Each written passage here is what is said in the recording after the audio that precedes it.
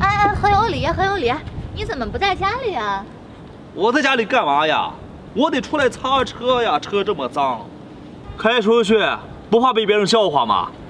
我趁着大晴天，赶紧擦干净了。哎呀，别擦了，别擦了，走，跟我回家。回家干啥去啊？擦车的，你先回去做饭去吧。走，你跟我回家，我有重要的事跟你说。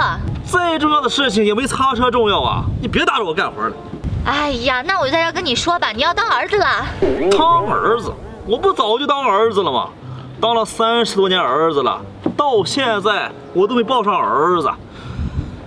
你这肚子也太不争气了吧！你赶紧该干嘛干嘛去。哎呀，我一激动给说错了，是你要当爹了。真的假的？那还有假？下午啊，我刚从医院查出来的。真的？不是，这可真是大喜事儿呀！哎，这事儿你就告诉我一个人了是吧？这不是刚检查出来就告诉你了吗？你妈知道吗？还不知道呢。赶紧告诉你妈去！你妈小抱外孙啊，都想发疯了。我赶紧告诉你妈去！哎呦，太好了！哎，你等等我。哎，自从我老头子走了以后，这家里啥活都是我一个人干，命苦啊！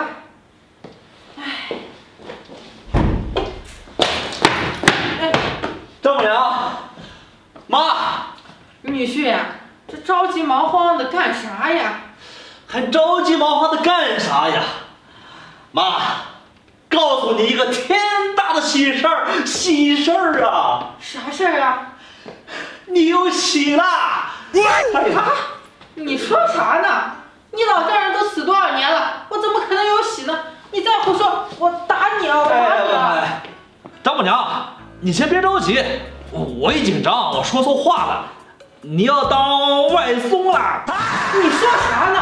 你说谁当外孙了？不，我这个嘴呀，不知道咋回事，一说正经事儿就说不明白。是您呀，怀上外孙了。让你再胡说，你老丈人都死多少年了，我能怀上外孙啊？不，我这个破嘴咋回事啊？今天是这样的，您闺女啊，怀上您的外孙了，我要当儿子啦！啊，不，你看我这个破嘴，就是你闺女给你怀了个外孙，我有儿子了。哎呀，真的吗？